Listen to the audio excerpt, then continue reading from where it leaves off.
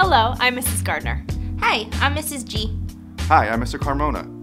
Hello, I'm Miss McLaren. Hola, soy el señor Pérez. Hi, I'm Miss Harris. Hi, I'm Mrs. Navia. Hi, I'm Jessica Mraz, Counseling Secretary. So, on a serious note, we heard from students that school counselors force them to take classes. This is actually not the case, and the reason why we have such a thorough course selection process. It is important that when we come to your classes for our course selection lesson, that you are actually putting down the classes that you want to take in your individualized academic plan. For example, if you put down that you want to take an AP World History course, we build the master schedule to accommodate that many students wanting the course. Now, when you come in at the beginning of the school year and you say that you want to go into a college prep world history, we may not have the space for that. So that is why it's so important to connect what we're doing in that lesson to what you're actually putting down in your student portal. As school counselors, we want to make sure you're understanding your choices and making informed decisions. This is why we also meet with you one-on-one and go over your transcript to ensure that you are placed in the right class. We may suggest that you could take an AP, IB, or more advanced course based on what universities are telling us. If your plan is to go to a four-year university, they are letting us know that they are hoping and wanting students to take a rigorous schedule. That means taking those more advanced courses. And this is not just your senior year, but also your freshman, sophomore, and junior year. During course selection is going to be the only time that you're able to modify your individualized academic plan. You are able to log into your Aries account with your families and make any changes that are needed. School counselors, again, will be in your classrooms, and then we'll meet with you one-on-one to review those steps on how to build your academic plan. Course selection is the process in which students are able to request classes that they would like to take for the following school year. This is important because we really want students to be involved in creating their individualized academic plan, or IAP. While choosing your classes, we encourage all students to connect the classes or pathways you decide to choose and decide to take in high school to your post-secondary goals. For your individualized academic plan, you can plan out your entire high school career. So for example, if you're a sophomore, you're going to plan out your junior year and your senior year. If you're a freshman, you're going to be planning out your sophomore, junior, and senior year. So it's important to review your entire academic plan, select the classes remaining that you still need, keep in mind your graduation requirements that you need to fulfill, and your A through G requirements that you still need to fulfill. Hey, Mr. Perez, let's tell the students about the four-step process to course selection. Great idea, Ms. McLaren. So, step 1 is for you to watch this awesome course selection video. Step 2 is to make sure you're in class during our course selection lesson, which is coming up soon. During this time, you're going to have the opportunity to build your individualized academic plan. So make sure you're here, make sure you pay attention, because this means you're in charge of your future classes. Ms. McLaren, what's step 3 and 4? Step 3 is called our Pathways Night. That's when you come out with your parents to be able to see all the different pathways we have to offer here at San Jacinto High Schools.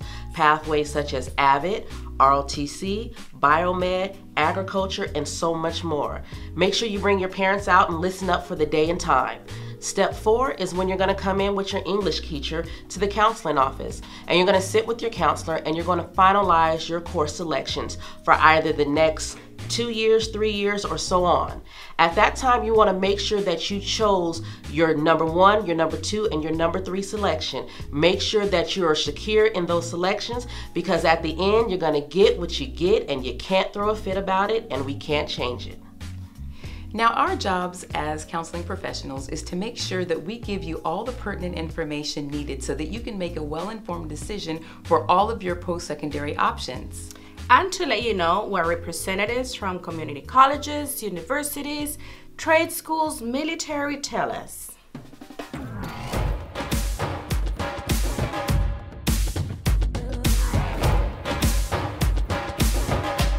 ROTC has definitely taught me a lot of things, from leadership to education skills. It's definitely given me a confidence booster. You definitely get a lot of support and motivation, especially from your upperclassmen and the instructors. They teach you the leadership and the motivation and the dedication to the Corps, and in the long run it really helps and supports, and then later you can do that to the same to other freshmen that come through as well. You don't have to be military minded to join ROTC. You'll gain a lot of discipline, study skills, you'll get time management and leadership skills. You'll be able to work with others. I want to take on an Air Force career. ROTC will help me with my 3-year certificate, so I'll get a higher pay grade and a higher rank right out of high school. Join ROTC and be a leader. I'm in the agricultural mechanics pathway, and I'm specifically in welding, and I really enjoy the class and learning hands-on skills, and you can take it to get welding certificates. The pathway can take you to welding, welding assistance, underwater welding, and also a welding inspector, and you can make up to a 6-figure salary. This is a class for all students, no matter your gender, because anyone can be good at welding. If you're a hands-on learner or a visual learner, this is the class for you. I'm in the agriculture pathway, specifically animal science. What I like most about it would be the close relationships that you build when you're in that program, because you're automatically an FFA. We learn about raising animals, how to take care of them, and we have to feed them.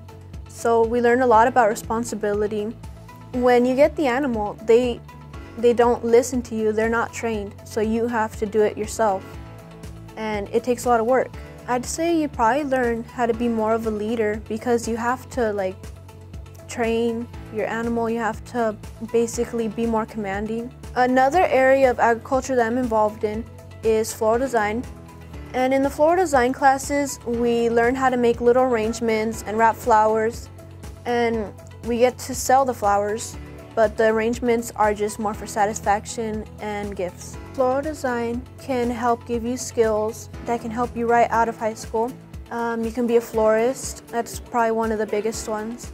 Freshmen should join the ag program because it really helps them in life with responsibilities and taking care of things, growing them, raising them, and it'll just help them build better skills that they'll need in life.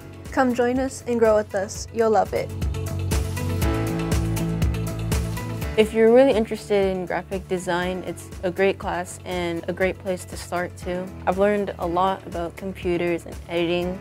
I personally want to do communications and journalism. I think we're going to start becoming more and more dependent on technology. So I feel as if no matter what career we do, we need to at least know some idea of knowledge on how to use technology. If you have technical and creative skills, then this is the place for you.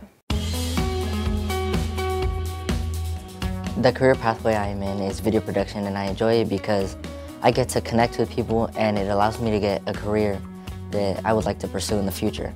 I've created videos for the counselors, the Daily Bulletin of course, and also for Walmart. We learned a lot because we learned we had to be on time, we had to get there early, dress appropriately, and of course do what we do best, videos. The skills you're going to learn here is communications, meeting deadlines, and being a team player. That's number one. Why wouldn't you want to join this class? It's your playground, you can be as creative as you want, and you can make friendships that'll last forever. So AVID means advancement via individual determination. If you take this course, you are going to have guidance, of course, but it's a really self-driven course. Not to scare you away, but you're gonna want to have some goals when you go in there. AVID does go on college trips, which is a huge plus about it. So it's different to talk about college, but then it's another experience to be on the campus, seeing kids walking back and forth to their classes, doing their homework. It makes it feel real and personal. So you can go, you can figure out if that's something you want to do. It's almost instantaneous when you step onto the campus. Like, do I belong here? Do I fit here? Join AVID because we are a family unit here on campus. We do not turn away from your problems. Although it is a self-driven course, we are always here for guiding steps. The upperclassmen, myself included, we're always going to be here to guide you into the right steps to grow as a student. That's the main point of AVID. You join and you come out a better student with so much more knowledge and self-confidence. It really is the first step to taking initiative in your future. It's like a job Basically, you're in a huge zone with big machinery and you're using it. You're learning how to talk to people, like if you're in a job site, like construction, stuff like that. If you're in a lab, you're learning safety, critical thinking, problem solving. If there's any jobs, say that you might need to use some sort of heavy machinery in, such as a table saw, you have a band saw. This can lead you to engineering, carpentry, woodworking, cabinet making, finishing. It can really lead you to those pathways. Something I'm putting together right now is a portfolio. It's like showing the process of me putting it together, and I feel like me showing that to say somebody I want to get a job from would, it'd just be like, hey, this person, they can work with these things and with no problem. I'm a sophomore, I'm going through my senior year with woodshop. If you're looking to join, I'm happy to help. If you want to get your hands dirty, then you should definitely join Industrial Wood Tech. In this class, you'll get your CPR certification, you'll complete hours as an internship. Also, you'll learn a lot of hands-on experience. The main priority is you making sure the patient has what it needs, it's comfortable. You start understanding that, they're not feeling well and they just want to feel better, they want to go home. And, nurses try their best, on making them feel better. That's why we practice first semester with everything. We go through everything. And then, you continue and then you go to Hemet Valley or you could go to a clinic. This career pathway could take you, to the medical field. You could do a dentist assistant, you could do vet. You also get college credits, which I'm sure that look good in your portfolio, on your resume. Personally, I think this is like the best experience you could do your high school year because not every high school has these programs. If you would see yourself doing this, don't even think about it twice. Join it, sign up, and you won't regret it at all. The career pathway I'm in is called CTE, Clinical Assisting.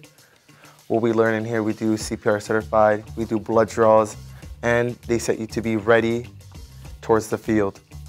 You become more mature, you pursue that mentality that you have to have for those patients.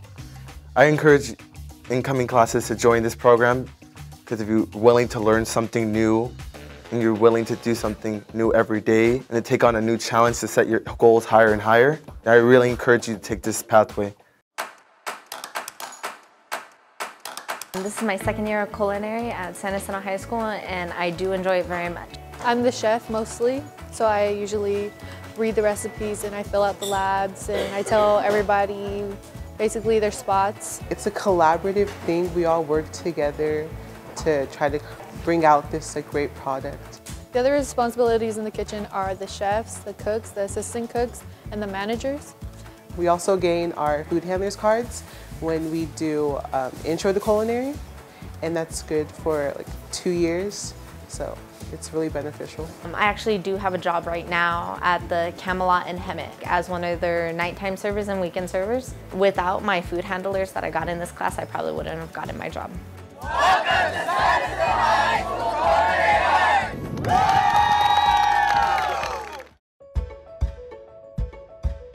The International Baccalaureate is a program that you start in your junior year, but you continue on to your senior year because they are 2-year courses. They're very work heavy. You get a lot of assignments and a lot of projects, and you do a lot of the learning on your own because teachers are not supposed to necessarily hold your hand through it because it is a IB course and it's similar to AP, but you have very smaller class sizes. Your teachers are really one-on-one with you since you only have 11 other kids in the class. You meet some of your very close friends in there just because you're working with them all the time. Some of the skills that you'll probably most likely learn just through experience, definitely researching and using sources that you'd never even knew existed. You'll find a lot of sites that have really good information that you probably would have never found if it wasn't for the diploma. You get a GPA boost, you get college credit, and it is actually accepted by many universities throughout the globe, and you could go to other countries and study abroad if that is what you want to do. I'm in the biomedical career pathway. I really enjoy it because I've always enjoyed putting myself in a challenge, and this class is very much so a challenge. It starts freshman year, and right off the bat you dive into a variety of medical careers, and that's what I like about the course, that it doesn't just focus on a single medical career field, but it covers a vast majority of career fields like forensics, DNA analysis, even cardiovascular surgeons. You just explore everything, and it's very hands-on course. So every week, every day, you're practically working on a new lab. And instead of just reading about these medical procedures, you're actually doing them. This is a 4-year program, and the 4 classes you'll be taking is biomed, human body systems, medical interventions, and biomedical innovations. It also benefits you and how colleges see you because it is a 5-credit class and gives you a GPA boost, which looks really good on college applications. You'll really enjoy it. I am having a great experience in the engineering pathway because this is the first year that it is here at this school, and I'm very excited for what's to come. It introduces you to the basics of engineering and the many pathways that will come with engineering, because there are so many. For example, chemical engineering, computer engineering, electrical. Some of the skills that you learn in the engineering pathway is how to design something, such as the first steps as to how a product is made, how to come up with an idea, how to test it, how to find a solution for it. And you also learn how to draw different types of concept sketches, which is the first step in designing something. We do have computers, so the sketches you will be making for your inventions will not be completely on paper. Engineers also, nowadays, they make a lot of money. You know, it's good money, it's a stable income, and you will definitely be financially secure in your future if you decide to go into the engineering pathway. I'm currently in the EMR pathway, Emergency Medical Responder, and I like it a lot because it allows us to become certified to be on scene once we complete the class and we get CPR certified. The class helps build a lot of character and it encourages you to be more open to everyone and learn how different situations affect people, especially on an emotional level, because if something happens, people freak out a lot, and you need to understand that everyone's different in different situations. In the course, we are going to learn how to move people from in and out of ambulances using gurneys and learning how to do all the different types of CPR and how, if people are choking, how to save them, even blood pressure and how to take heart rate. This is my first year, it's a 1-year course, and right now it's really going to help me push into learning more about the medical and knowing more about the body so I can learn much better in college and have a better understanding. Hi, our career pathway is public safety. My career pathway is law enforcement. We're learning right now about codes, your human rights, and amendments. In forensic science, I wanted to learn how to read fingerprints and how they got to the place and how they died, because there are more information on how the person could find on just one tiny fingerprint, and a blood DNA as well. When you're done taking law enforcement, you get your own guard card. When I graduate from high school, I want to become a detective. I want to go help people, help them feel safe. Public safety is a great career pathway. Visual and performing arts includes classes such as ceramics, draw, paint, choir, band, and theater. So the visual and performing arts is not something you need to be good in or something you need to have experience on, because you will learn it in the beginning. I chose ceramics because I feel like that needs a lot of concentration on what you're doing. And other pathways like drama, that needs like a lot of courage, you know, because it's hard to go in front of people. So I think that's like a challenge if you want to give yourself. And choir as well, you know, it's not easy to sing in front of a lot of people. So the benefits of the visual and performing arts would be thinking in a different way, use your imagination, your thought, express your feelings. I would recommend you come out and try visual and performing arts to tap into your creative side. I've been in AP since my 10th grade year, and it has really helped me, you know, with time management, or my schoolwork, study skills. It really prepared me for college. Some of the benefits of the AP is it gives you a GPA boost on your classes. It also looks good on your college applications because it shows that you're a more dedicated student to your schoolwork. Another benefit of AP is at the end of the year when we take our AP test, if you score really high on it and get like about a 4 or a 5, you can actually earn college credit as a high school student. AP might come off as really challenging for some person, but it really helps shape you for the future, because if you're going to college, you are really going to be working like that in an AP class. It's going to be very rigorous and challenging, but it's worth it in the end. Join AP and be college ready. I'll see you there. Dual and concurrent enrollment is a college class that you could take here at the high school or at MSJC. It's basically just a college class that you could get college credit for, and it's really nice to have the college experience. It looks good on college applications and gives you a boost in your GPA. Concurrent enrollment you could take as a 9th grader at the college, and you get high school and college credit. Apply at MSJC for dual and concurrent enrollment today. See you during course selection.